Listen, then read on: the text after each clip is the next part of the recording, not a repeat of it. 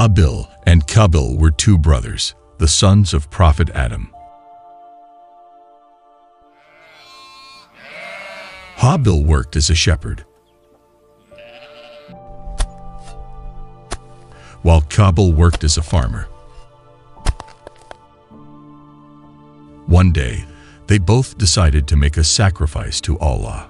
Habil sacrificed his best sheep, while Qabil offered some of his crops. Habil said to Qabil, Allah accepts only from those who are righteous. I have offered my best sheep in the name of Allah, so may He accept it from me.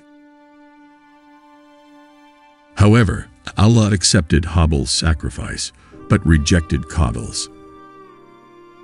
It is said that God rejected Qabil's sacrifice because he offered something that was of low quality or not the best of his crops. This made Qabil angry and jealous, and he began to plot against his brother. I will surely kill you, said Qabil to Habil. Habil responded calmly, Indeed, Allah only accepts from the righteous who fear Him.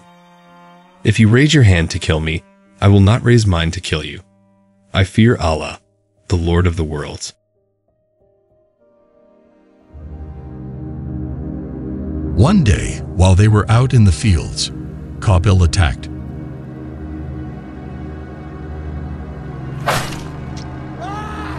And killed Habil.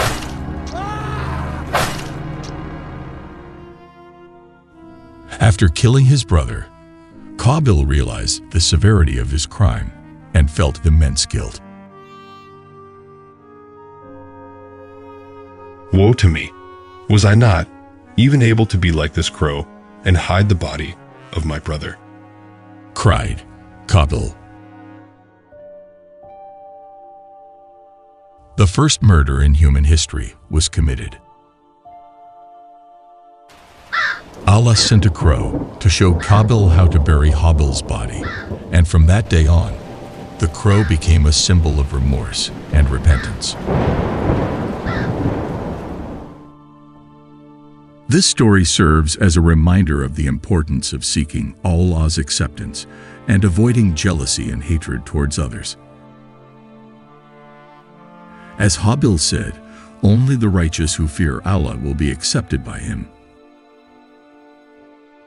And as Qabil learned, even the smallest act of violence can have dire consequences, leading to a lifetime of regret.